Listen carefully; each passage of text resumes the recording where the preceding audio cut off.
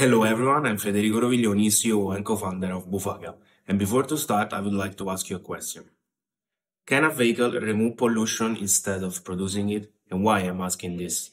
Because unfortunately, every year there are almost 7 million premature deaths caused by the atmospheric pollution worldwide.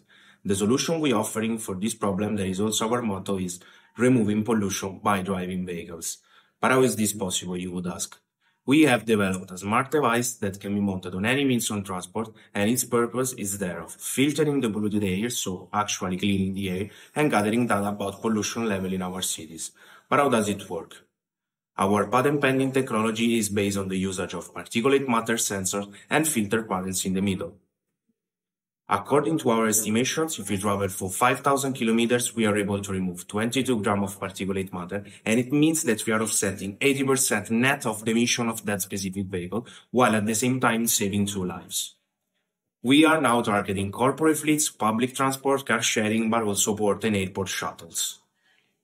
Our offer to customers is the hardware, the IoT software, and the report for environmental impact assessment.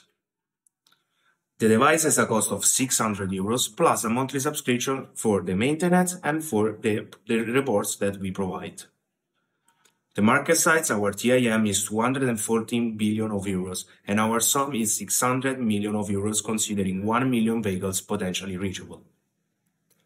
But why our product is unique? First of all, because we are able to remove pollutants and gathering data about pollution level at the same time. And moreover, we can do it on a moving solution, so in a larger areas.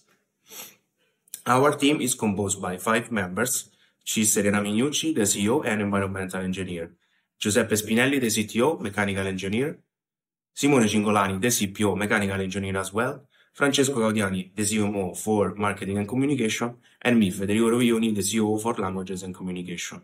We also have advisor and partners, our advisor Professor La Sapienza Filippo Ugolini, our industrial partner Ansaldo Trasporti, and mentors provided by our acceleration program.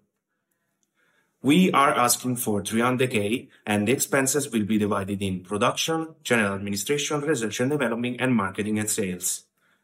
According to our roadmap, we have now our first prototype in December, and we will start with all the tests.